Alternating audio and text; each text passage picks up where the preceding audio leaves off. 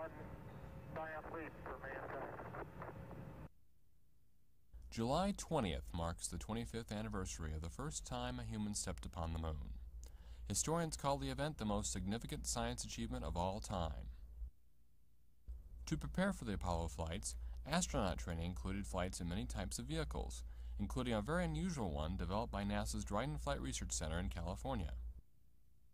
Dryden engineers created a vehicle that allowed astronauts to develop the techniques for an actual landing on the lunar surface. This vehicle was called the Lunar Landing Research Vehicle, or LLRV. To simulate conditions on the moon, where there is practically no atmosphere and the gravity is only 1/6 that of the Earth, the vehicle utilized a very efficient tubular steel construction and an automatically controlled jet engine that counterbalanced 5/6 of the vehicle's weight. NASA pilot Joe Walker was the first to fly in the LLRV in October 1964. After the first LLRV concept was thoroughly tested by Dryden and accepted as a training device, 3 modified versions were built. These were the Lunar Landing Training Vehicles, or LLTVs. Like the earlier LLRVs, they were also built by Bell Aero Systems of Buffalo, New York. A conventional jet engine producing 4,200 pounds of thrust was used for takeoff. Then the pilot switched to hydrogen peroxide thrusters to control the rate of descent while simulating a moon landing.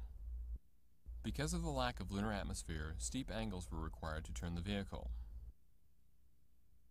Here, with the vehicle operating under lunar conditions, NASA pilot Joe Walker regulates the lift rockets to slow the rate of descent and make a soft landing.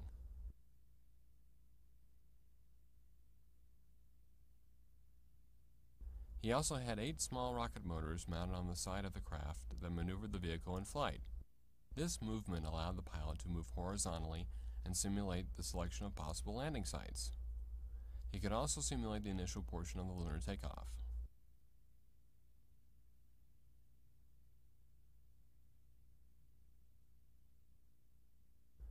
Dryden's Lunar Landing Research Vehicles may have looked more like giant insects than devices to help moon flight and landing techniques, but their contributions to the Apollo program were extremely significant.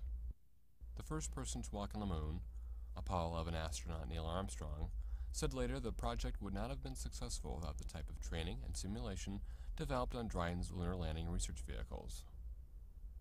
Tranquility Base here. The Eagle has landed. Roger.